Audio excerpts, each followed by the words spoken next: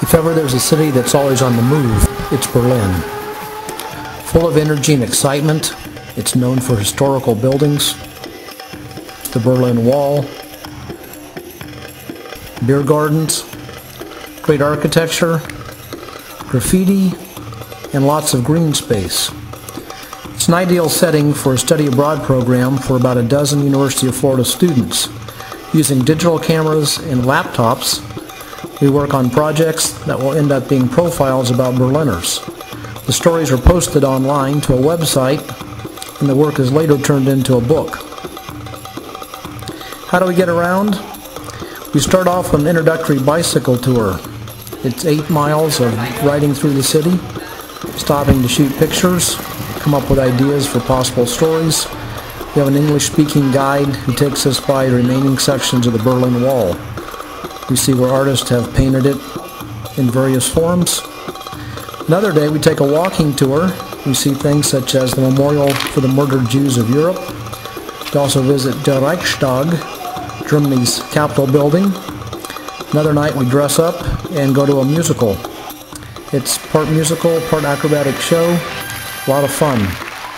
Tacheles is an art house that is occupied by squatters and artists.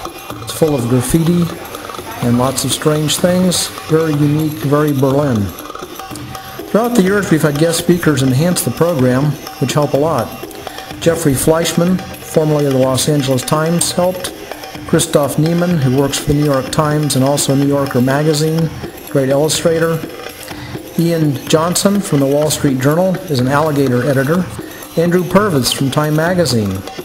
John McDougall, photographer with AFP, has helped.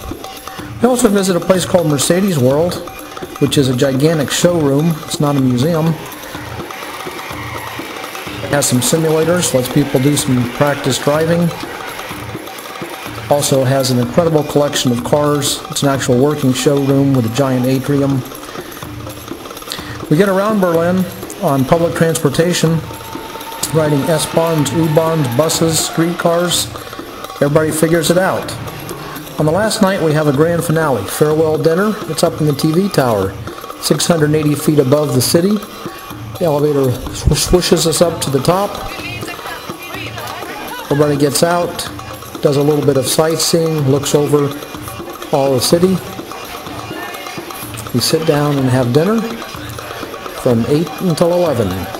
It's a farewell to Berlin. It's a lot of fun.